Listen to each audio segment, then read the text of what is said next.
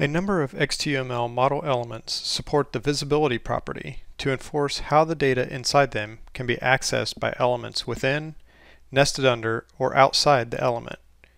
Visibility can be set to public, which is the default, protected, and private. On the UI canvases, the element name is preceded by an indicator to show the current visibility setting. Plus for public, minus for private, and hash or pound for protected. Visibility control is especially useful in conjunction with packages to segregate model data and control access to internal behavior. To change the visibility setting, simply right-click on a model element and select Make Public, Make Private, or Make Protected.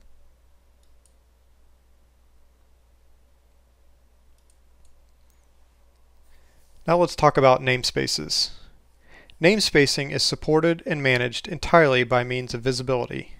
That is, two elements with the same name are permitted provided that they are not simultaneously public in any action language scope.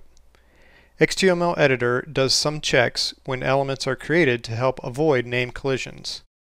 In addition, the parser will indicate a parse error on any name collision it finds. Now let's discuss the visibility rules. The first point to understand is that changing the visibility of a container, that is, a package or a component, has no effect on the visibility settings of its children. Each nested child has its own visibility setting. The next point, and this can be tricky for some to understand, is that if an element is visible to another element, it will be descended in searches, regardless of the visibility setting on the target element. Now you may wonder, so what is the point of marking a package as private? It is in the opposite conclusion. If a package cannot be seen, it will not be descended. The key is that setting a container to private restricts its visibility to some, but not all, other elements in the model. This behavior is closely analogous to that of a text-based programming language. For example, can you see public members of a private class in Java? The answer is yes, but only if you are in the same package as that private class. If you are not in the same package, you can't see the private class, let alone its public members.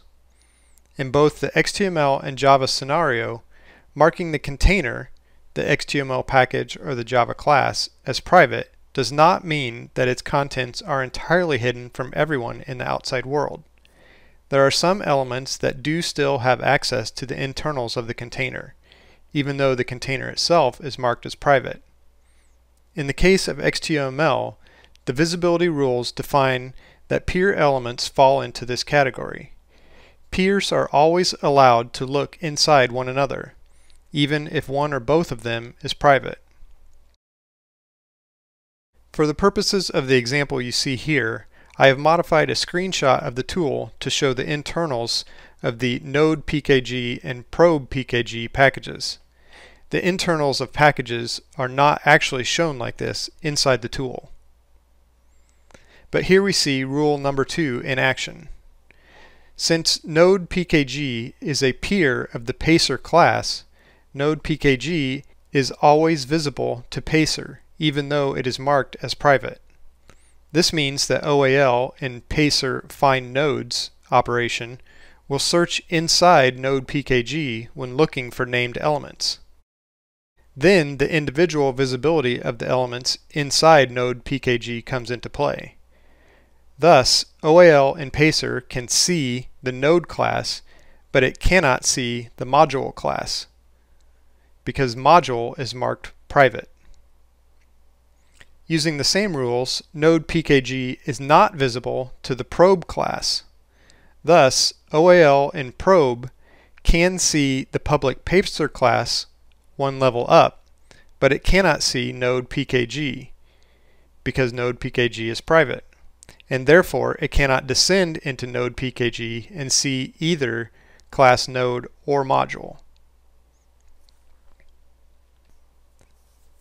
In the default workspace configuration with inter-project references turned off, a consequence of the visibility rules is that marking a top-level package as private is meaningless, since there is nothing above it to be hidden from.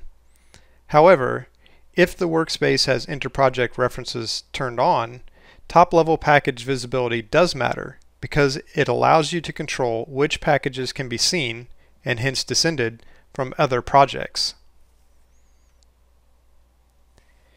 The xtUML style guide includes the visibility matrix on page 16. The style guide is available inside the tool via Help, Help Contents, Bridgepoint UML Suite Help,